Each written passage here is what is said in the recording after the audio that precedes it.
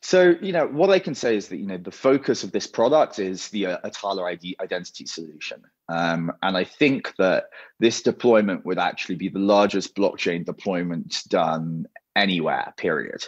So I'm not including, speculative asset trading or cryptocurrency token trading, but an actual real world deployment. I think this is the largest ever done in the world. So it's important, as you say, not just for the Ethiopia context, not even just from the Africa context, but much more broadly as validation that blockchain technology is actually, a useful technology for these state level deployments. So yeah, we're very excited, and yeah, I'm really hoping I can share a lot more very soon. Perfect. Because that's actually exciting, and I like the fact that, because I think often when people think about IOG plans in Africa, they think it's only in and for Africa.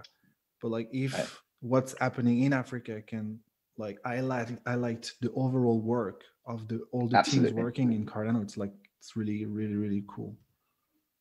Yeah, and just to expand on that a little bit more, so one of the focuses we have is this identity product, because identity is foundational for all finance.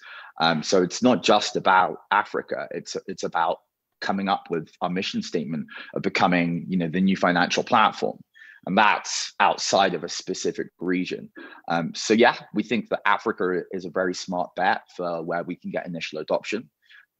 We think we have quite reasonable plans to onboard 100 million users onto this identity platform within the next year or two. So, that might seem ambitious, but actually the scale of the African continent means it's quite realistic.